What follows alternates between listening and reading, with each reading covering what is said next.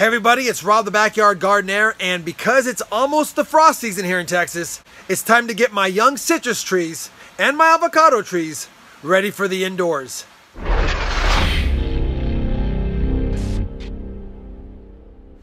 One of the first things you want to do before you decide to bring your plants indoors for the winter is make sure you have a good spot for them. Now I recommend if you're bringing them inside the house, you have a grow room with ample lighting, at least 5,000 lumens, and they'll need that for 6 to 8 hours minimum per day, or you can place them in a south-facing window if you don't have a grow room. But you got to make sure that you have a spot prepared and picked out that's strategic enough that's going to let the plants adapt to the indoor climate.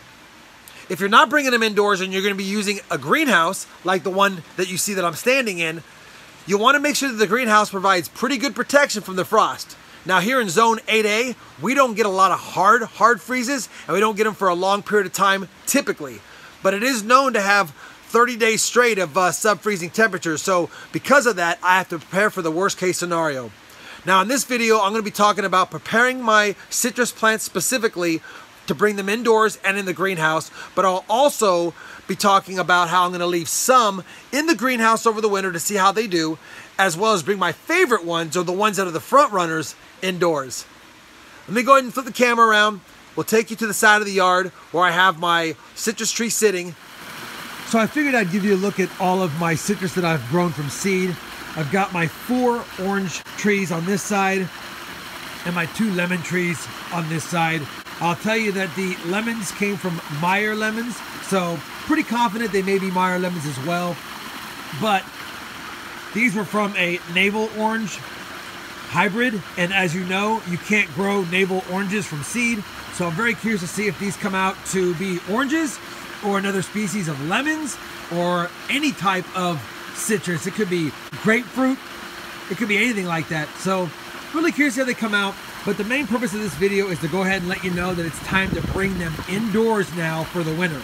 I've got a couple things I've got to do in order to prep them for the winter, and we'll talk about that here in just a second. So one of the things I've done over the last month is about 4 weeks ago, I went ahead and fertilized all of these citrus plants because I knew it would be the last time they'd be fertilized between now and the spring. So I gave them a light dose of an organic fertilizer, basically a 5-5-5 fertilizer, just a balanced fertilizer. That way they'd have a little more nutrients in these pots for over the winter. I've also topped off the pots over the last couple of weeks with just a little bit more of my organic compost and potting soil mixture, about 50-50. That way they'd have some fresh soil to grow within. One of the things I've also done over the last month is put them out here in this direct sunlight, because we're getting less and less sunlight because it's becoming winter. I've put them out in direct sunlight for a couple hours a day, and then I've got them in indirect sunlight for another 4 hours, and then I've left them in the shade the rest of the day. I'm doing this because once they go inside indoors, they're going to get a lot less natural sunlight than they would if they were outside. And I want them to get used to not getting as much sunlight. They seem to be no worse for wear. They're doing pretty good.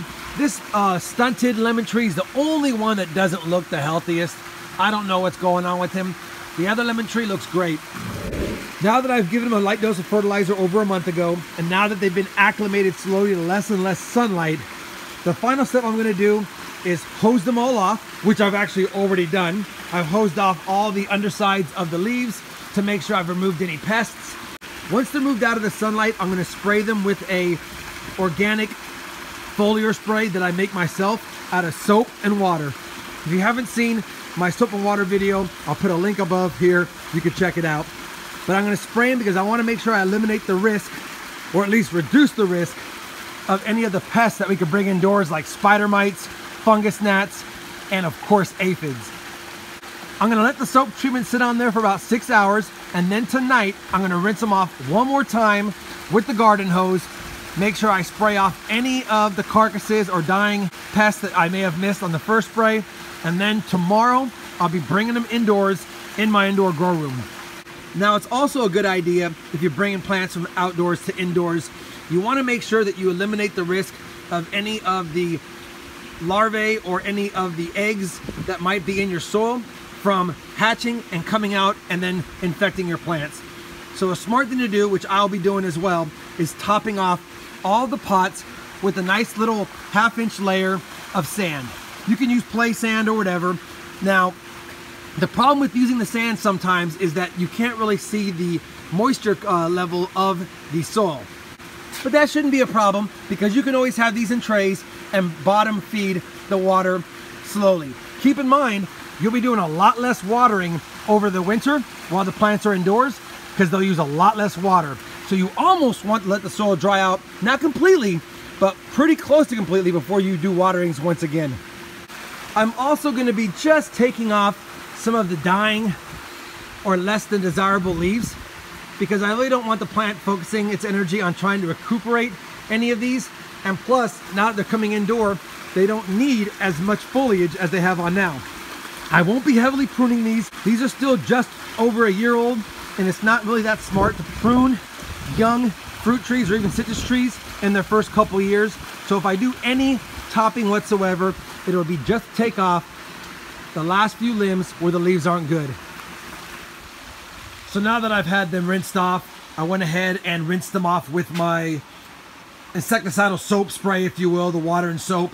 I've rinsed them again with fresh water. I've done it a couple of times over the last week.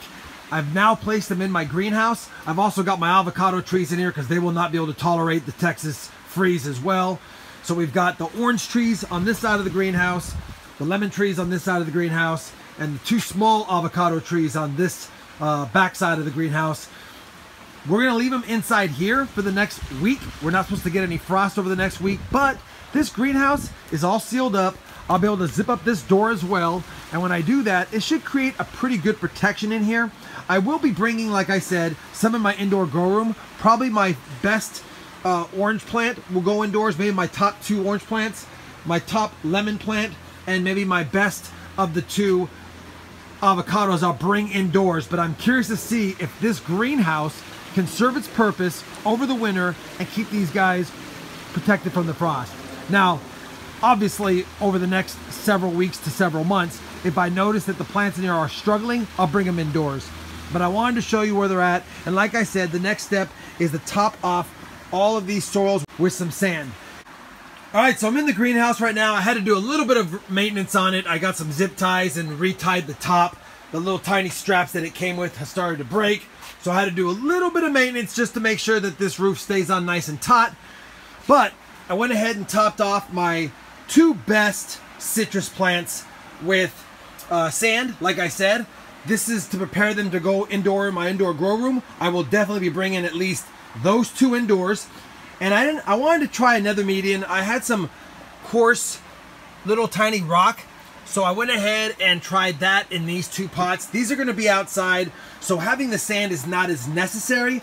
You'll recall, like I mentioned, the sand will prevent any of the fungus gnats, the aphids, and things that lay their eggs in the soil. They can't penetrate through the sand. The sand is a little bit too heavy for them to move, so they can't get in there. So I put about a 1/4 inch to 1/2 inch layer of sand in both of those. And because this is more coarse, I put about a 1/2 inch layer or more on there inside those pots as well. Again, we'll see how this greenhouse does over the winter. I went ahead and did both lemon trees since I only have 2. Despite one looking terrible, I only have 2. And if you'll recall, this is the one that got the disease, and we've been fighting the disease all along. I've also done a good job of trimming off all of the foliage that was less than desirable. That way, these plants aren't struggling trying to support maintaining unhealthy leaf structures. So that's where we're at today. I also went ahead and topped off my 2 avocado trees. I'm probably going to try to leave these in here as long as possible. But again, the ones with the sand are prepped to go indoors, which I'm going to postpone for as long as I can. And I'm going to get an indoor thermometer for this greenhouse. And the minute that I have frost, I'm going to see if this greenhouse gets colder than I would like. Remember, these aren't going to be exposed to the frost elements because of the top of the canopy on this greenhouse. However, if it gets to 19, 20 degrees for several days outside, it's going to be pretty cold inside, and we don't want to put these guys through that kind of stress. Anyway, I want to recap with you guys a couple of things. One, make sure you have a spot picked out, whether it's in a greenhouse or in a grow room, for your plants to be overwintered. 2, make sure that you have fertilized about a month ahead of time to get them one last boost, give them as much nutrients as possible to get them ready for the overwintering process. Then you'll want to slowly acclimate them over a month for a few less hours per day in direct sunlight so they get used to the less sunny conditions that they'll be exposed to in this greenhouse and in an indoor grow room. And then also you got to be careful of pests, so you want to spray the leaves down really good.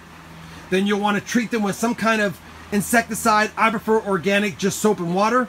And then you'll want to do that a couple of times over a week, and then top off the potting plants with a little bit of sand or coarse rock.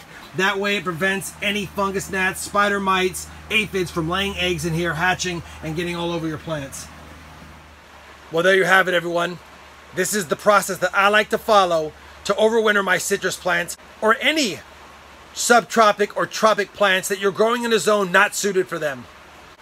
Again, this is my first year at growing citrus, so it's also kind of an experiment to see how we do. Hopefully you enjoyed this video with me. If you did, I would appreciate a thumbs up. And as always, everyone, happy gardening, and thanks for watching.